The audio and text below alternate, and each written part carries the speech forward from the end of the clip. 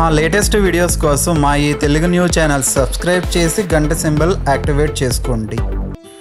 మనం ప్రతిరోజు చేసే పూజలో ఎన్ని రకాలుగా పూజించినా దీపం పెట్టకుండా ఆ పూజ పూర్తి కాదు. అందుకే కొంతమంది అంటూ ఉంటారు, పూజలో ఏమీ చేయకపోయినా దీపం వెలిగించి నమస్కారం చేసుకుంటే చాలని. దీపానికి చాలా విశిష్టత ఉంది. దీపం అంటే వెలుగు. వెలుగు మనలోని చీకటి అనే అజ్ఞానాన్ని పోగొట్టి జ్ఞానమనే దారి చూపుతుంది. జ్ఞానం భగవంతుని స్వరూపం.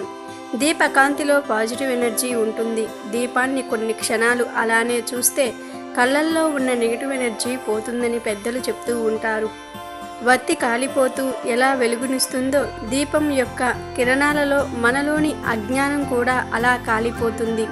దీపం వెలిగించటం వలన ఎన్నో అద్భుతమైన ప్రయోజనాలు ఉన్నాయి.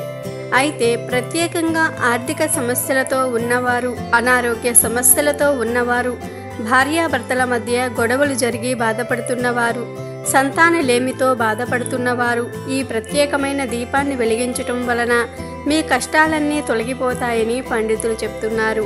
మరి ఆ ప్రత్యేకమైన దీపం ఏమిటో ఈరోజు మనం కూడా తెలుసుకుందాం. అసలు దీపం ఏ సమయంలో వెలిగించాలో ముందుగా తెలుసుకుందాం. కొంతమంది దీపం 2 పూటలు వెలిగిస్తారు, మరి కొంతమంది సాయంత్రం వెలిగిస్తారు. సూర్యోదయ సమయంలో అంటే ఉదయం 4:30 నుండి 6 గంటల లోపుగా బ్రహ్మ ముహూర్తం అంటారు.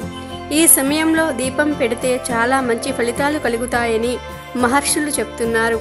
కొంతమంది సమయం దొరకక 11, 12 గంటలకు దీపారాధన చేస్తారు. శాస్త్రం ప్రకారం ఆ సమయంలో నిత్య దీపారాధన చేయటం మంచిది కాదు.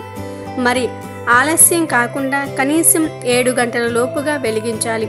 ఒకవేళ సాయంత్రం అయితే 6 గంటల నుండి 6:30 లోపు దీపం వెలిగిస్తే మనం అనుకున్న ఫలితాలు వస్తాయి. దీపం ఎప్పుడూ 2 ఒత్తులతో వెలిగించాలి.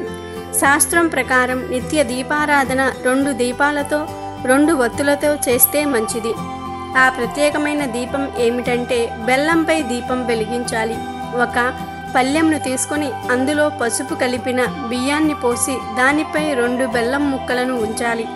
అయితే బెల్లం వివిధ ఆకారాలలో ఉంటుంది కాబట్టి దాన్ని మనకు కావలసిన ఆకారంలోనికి మార్చుకొని దాని మీద మట్టి ప్రమిదను ఉంచి నువ్వుల నూనె పోసి అందులో 5 లేదా అంతకంటే ఎక్కువ ఒత్తులు వేసి వెలిగించాలి. ఇలా వరుసగా క్రమం తప్పకుండా చేయటం వలన మీకు ఉన్న ఆర్థిక సమస్యలన్నీ తొలగిపోతాయి.